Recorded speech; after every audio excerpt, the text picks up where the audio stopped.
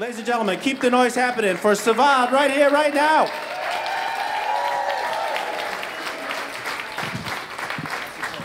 Right there? All right. Thank you.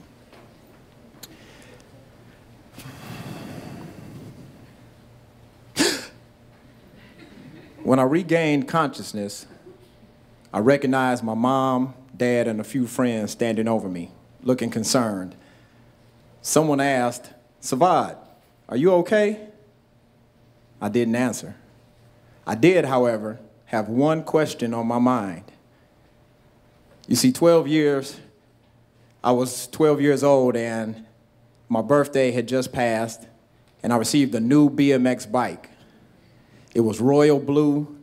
It had gold decals, handbrakes, and multi-spoke wheels. I pictured that with the right pilot aboard, that bike could probably jump over the school up the street. And I'm sure that wild imagination is what caused me to challenge my friends to a jumping contest. Now, the ante got upped when one of them suggested jumping over a large bush that for some odd reason was planted in the middle of his front lawn. Okay, challenge accepted. The following Saturday, 5 young daredevils assembled, ready to take flight. And the day was perfect. The ramp was constructed of the finest components. We had 2 car ramps placed side by side with a couple of milk crates on top of that. We had a slightly warped piece of plywood and a few bricks at the base to keep it all anchored. I'm pretty sure Hollywood stuntmen were using the same materials back then. We rode up to the starting spot, and the first kid takes off for the ramp. He jumps, but goes off center and lands at the right, just clipping the bush. When the second kid takes off, he decides to abort his mission before even reaching the ramp. The third contestant goes and actually clears the bush.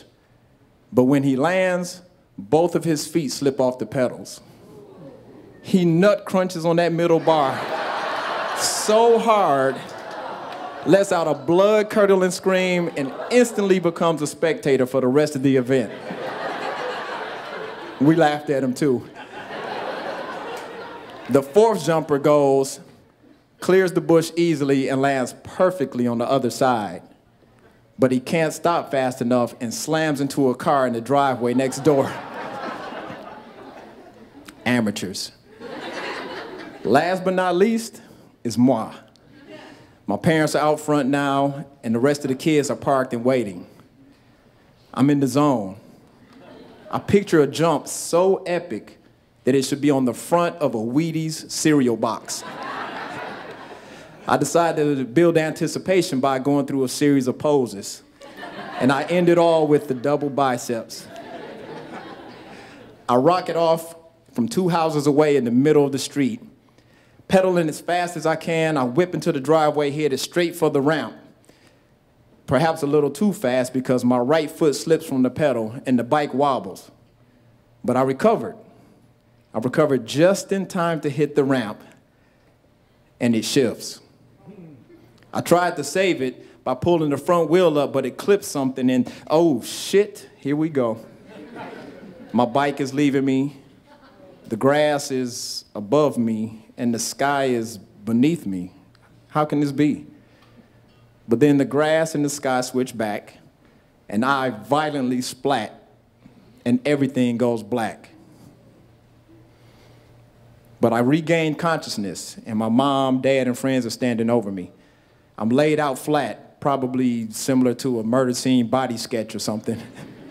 They ask if I'm okay, and I don't answer. But I did have that one question on my mind. Hey,